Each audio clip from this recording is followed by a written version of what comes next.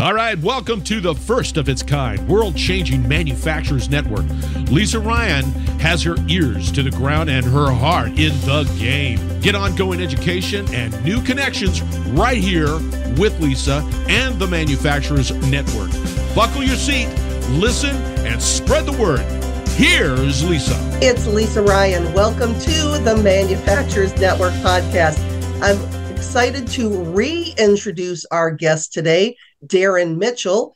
Darrin was with me a couple of years ago, and I figured it was high time to have him back because as president of Mitchell Industries and chief marketing officer of the Manufacturing Masters platform, he specializes in developing learning platforms that first and foremost meet the team where they are and give them the things they need to do in the next 5 minutes to move business forward.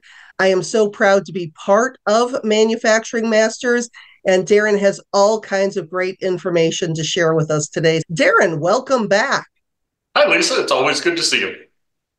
Okay, so I know you have all kinds of new things to share, and if people missed your episode, just give us a quick Cliff Notes version of your background and what led you to doing what you do. Perfect. Always appreciated. So in the last 25 years, I owned a global manufacturing business. It was bought 2 years ago. And the frustration that I always had in growing this business is I was always looking for someone to say, hey, by the way, in this one particular thing, this is what excellence looks like. It felt some days like it was always trial by fire. And in a leadership position, you had to be all things to all people. So after I sold that business, we created the Manufacturing Masters platform, in which for your listeners, don't get this confused with long-form learning. It's not going to school. You're not going to come out with a PhD. What it is we've done is we went out to battle-tested industry experts and said, listen, for this one particular thing, could you tell me what excellence looks like? Can you give me the bullet points? Because literally I'm about to go into a meeting and I am not prepared. So what we want to do is meet the manufacturers where they are. We currently have almost 6,000 users or manufacturers signed up. We have 150 experts. Most of them are from North America. And basically what happens is the manufacturer and their staff can sign up to this Netflix type platform, find exactly what they're looking for, and within 5 minutes, that expert's going to say, here's what excellence looks like, here's some pros and cons for this one particular issue. I always go back to my go-to. For logistics, we have Chris Nadeau from North Carolina. How do you negotiate with a trucking company? And that is something so niche. We want to make sure that they have that information when they're seeking it. So that's the basis of Manufacturing Masters. And we're very glad to have you on the platform because you are in a category that is extremely popular with the people we have signed up using the platform, that culture and people and training and skills development are always number 1 and 2 on the list. So we're very glad to have you on the platform. Yeah, it's fun to be there. And it's so funny because I know that you have so many videos on there that talk about specific ways to do things technically, but it really all comes down to you can have the best technology in the world, but if you don't have the people that know and trust you and want to work for you, developing that workplace culture, it doesn't really matter. So it's nice that you incorporate both of those because I know you have lots of different categories on there, and there really is something for everybody. Thanks. I appreciate that because, like I said, I suffered for 20-some years of going, what am I doing? And I have to act like I know what I'm doing. So having someone on there to say, listen, if you're having trouble recruiting, here's 5 solid ideas that don't have to break the bank, and it increases the level of trust within your organization. And those are things that I'm still learning along the way from some of the experts like yourself that we have on the platform that I'm going, wow, I was doing so many things wrong over the years. One of the things I want to do for you today and your listeners very quickly is go through, we're now 2 years old, almost 2 years old, so we have some data. And I think data is really important. I know it's important for your listeners, and it's become much more important for me watching what some of the trends are with some of the users, because we collect that aggregate data that we can show what the viewers care about in real time, because we're watching on an aggregate level. We're watching the material that's being consumed.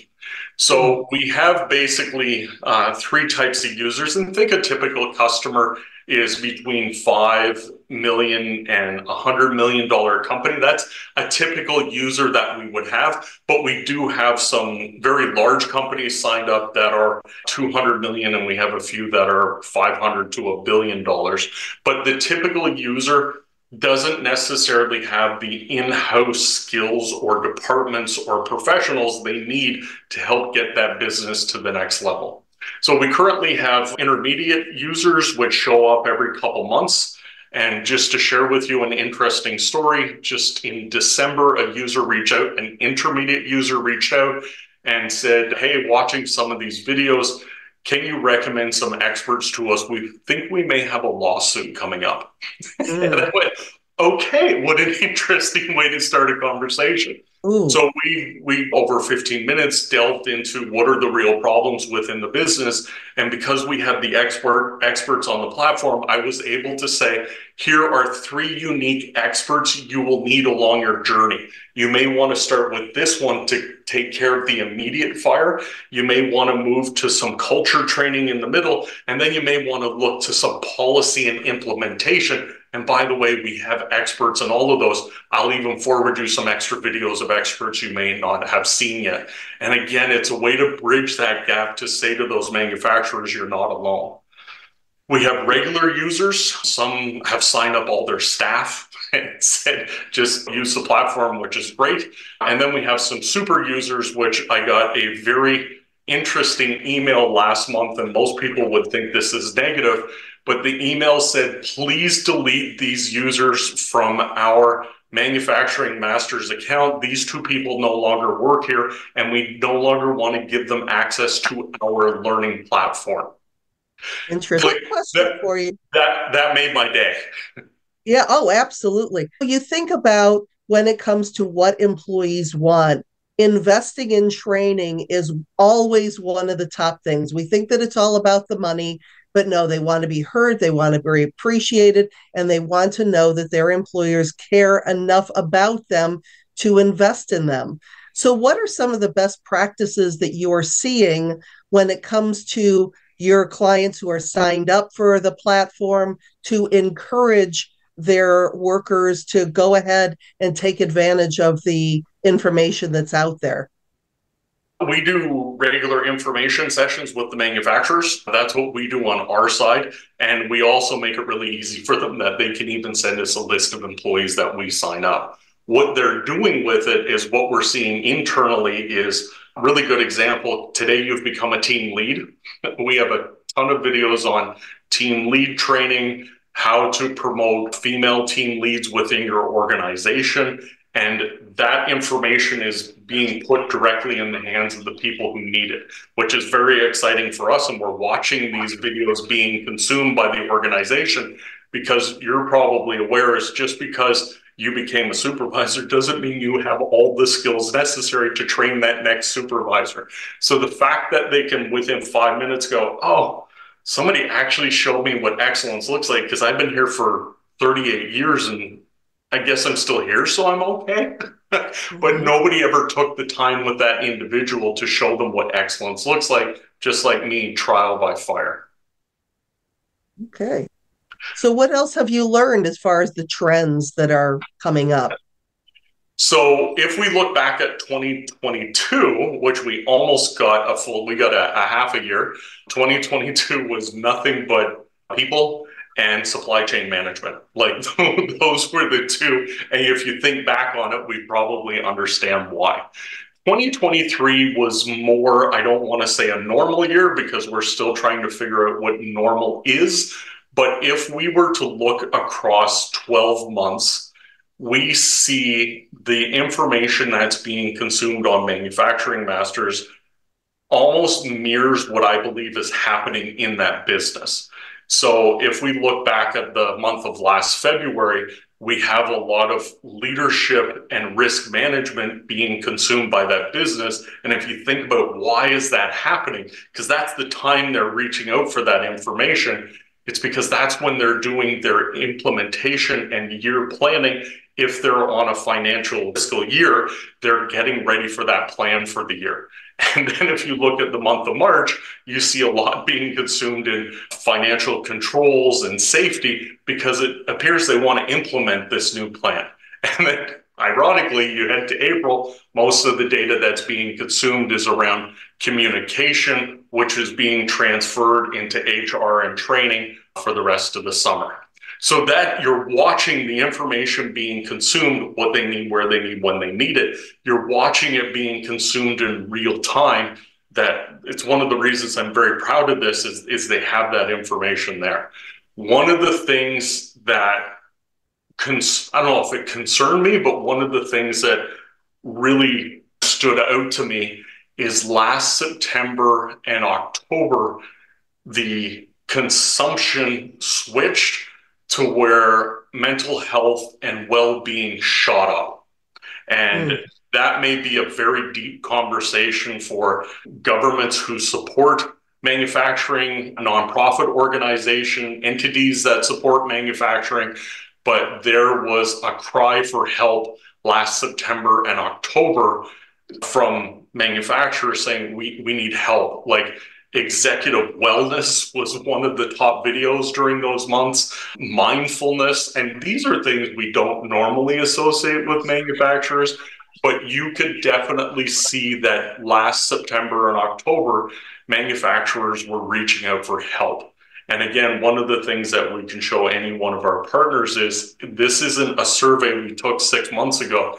We can pull this data daily. So again, what you don't want to do with a manufacturer is say, in the month of February, oh, we're going to come in and do the following things, because that's maybe not where their heads are at.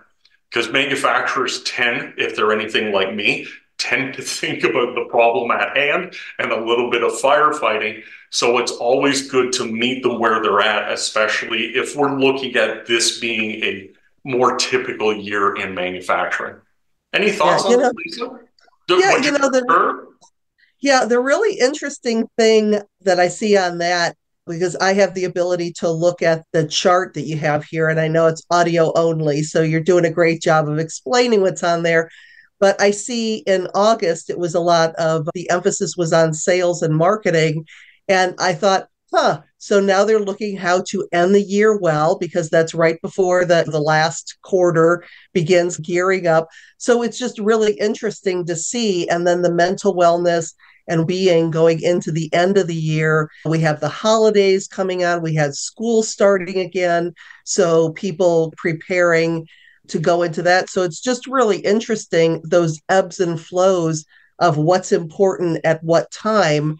And going back to the mental health and well-being, this is a conversation that is newer to manufacturing, because it's not one that we really thought about in the past. But if we want to attract the best talent that's out there and keep them, these are some of the things that are really important to pay attention to. And I know there is just a wealth of information that's out there, and especially on this platform. Thanks.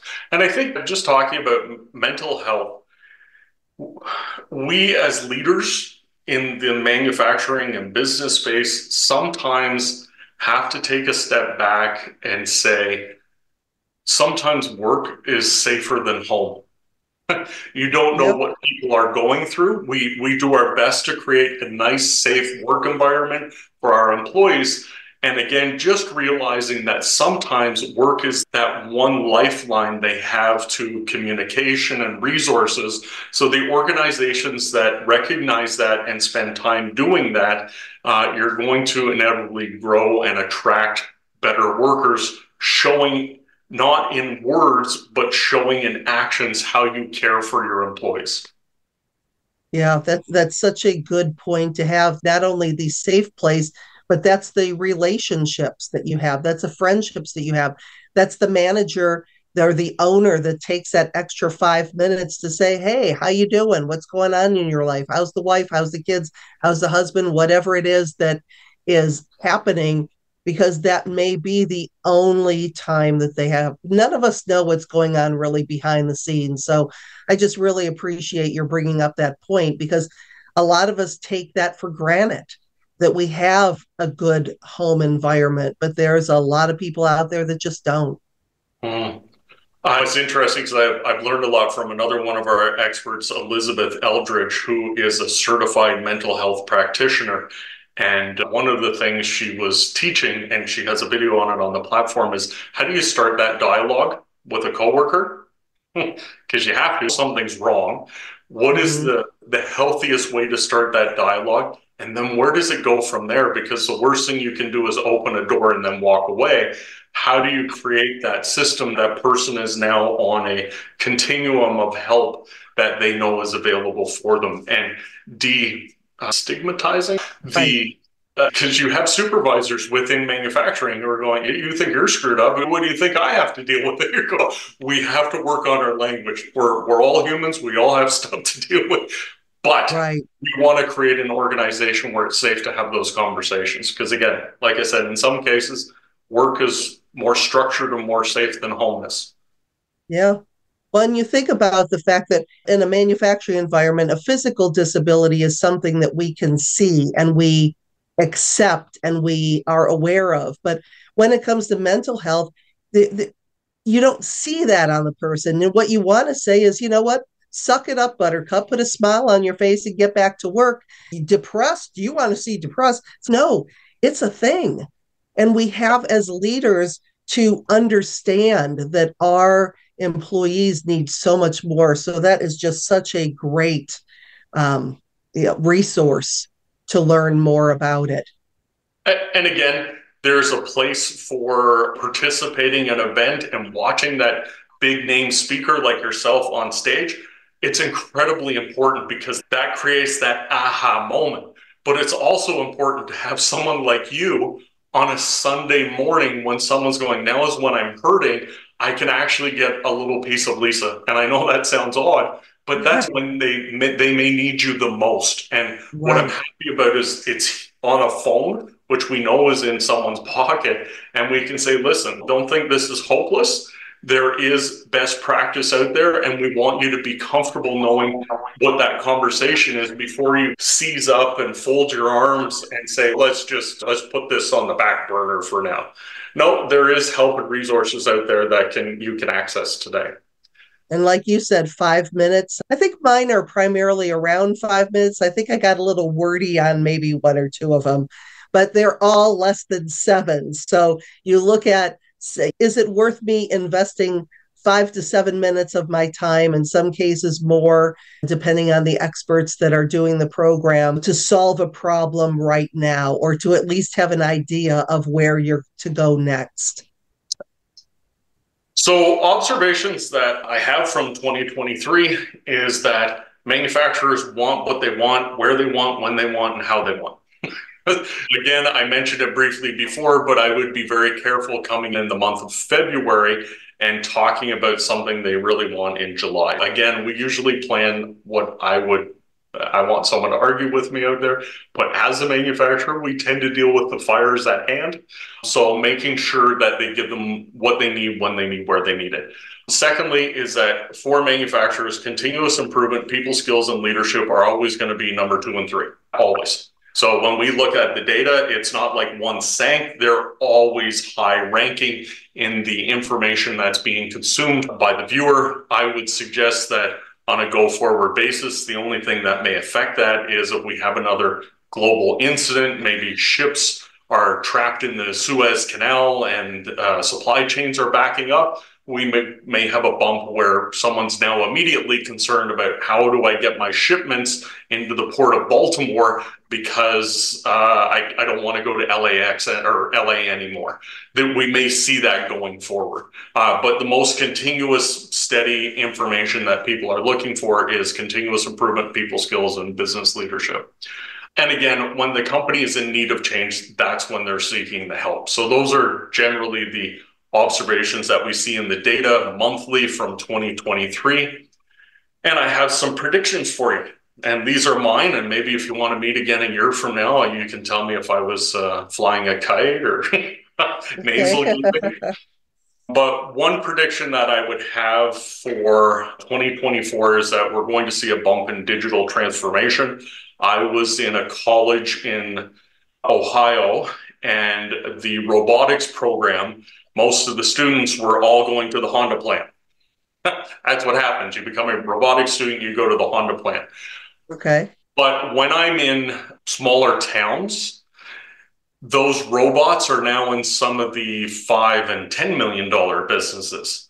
The AI is now in the $5 to $10 million business. So my prediction is, instead of going to the big workshops or the big trade shows and going, okay, this is tech that's coming down in the future, my prediction is we're going to see a lot more in that in practice, because now manufacturers are watching their neighbors use it. So that old farmer mentality, if they see them getting ahead, because it's no longer Star Trek, it's now, hey, wow, this is real, it's affordable, it does what it's supposed to do. We're going to see a bump in the consumption on the platform for more of that digital transformation within the business. Okay. Second thing is companies are going to look for new ways to connect to their staff. Some organizations, I was speaking with one in November, they have 500 employees, and they said, we don't know where everyone is. So literally, we're big, we have 3 locations, supervisors we're not quite sure if they're doing best practice because we're growing. So they're going to look for new ways to connect in hopefully a meaningful way to their staff. I'm excited about it because it's one of the other products that we provide. Again, people getting information from their phones. It's not ideal. I love human-to-human contact. It's just that you can't always have human-to-human contact. We need to have that other resource available when we need it. And again, we're going to see the continuous improvement, people and business leadership remain strong for 2024. So those are my predictions on what the chart will look like for aggregate consumption for 2024. Like I said, the only thing that would bump that is if we see shipping vessels backed up in the Suez Canal and people are starting to go, now I need to think about my supply chain again. And I think the really important thing to go back to is the fact that this platform is available on your phone. Because so many times we get used to, I mean, you and I are on a Zoom conversation on my laptop, I'm looking at you full screen, but I think about how many hours I spend scrolling and watching YouTube videos and going to things that are on the phone. And when you're looking at, especially the younger generations that want to have that immediate access, they may be a deskless employee, so they don't have access to do the training on a computer. But if they're at their lunch break or they're just hanging out and they want to have a quick question answered, to be able to take something that's in their pocket right now, go to the platform, and in 5 minutes, they're going to be more knowledgeable than they were 5 minutes before that. So just the mobile technology part of it is so important from a training standpoint. So yeah, I hope manufacturers make more money. They streamline their business, and anything we can do to help them get out of firefighting mode so they know they have choices, I think is that would be my wish for 2024. And again, if they have to show resilience in a different part of their business this year, they're going to be more well-equipped to handle that resilience they need to show. Okay. So if people were interested in continuing the conversation with you or looking at Manufacturing Masters as an option for their 2024 and beyond training and development, what's the best way for them to get a hold of you? All social media platforms, and we do have some organizational partners. So even if they're Googling us, you're going to see some of our organizational partners pop up as well. But yeah, look for us on social media, but any way you can get to us. I think I put my cell phone on there. We're very approachable. All right. Darrin, it has been wonderful having you back on the show. Thank you so much for joining me today. Thanks, Lisa. Keep up the good work. Thanks. I'm Lisa Ryan, and this is the Manufacturers Network Podcast. We'll see you next time. Thanks for listening to the Manufacturers Network Podcast. Do me a favor and share this podcast with your friends and colleagues so we can grow this network and connect more fantastic folks just like you. You can either send your buddies to the website at manufacturers-network.com or share the Manufacturers Network podcast on your LinkedIn, Facebook, Twitter, Instagram, or wherever you and your industry friends hang out. The bigger and faster we grow the network, the stronger and deeper the community we'll all have. Thanks again, and I appreciate you.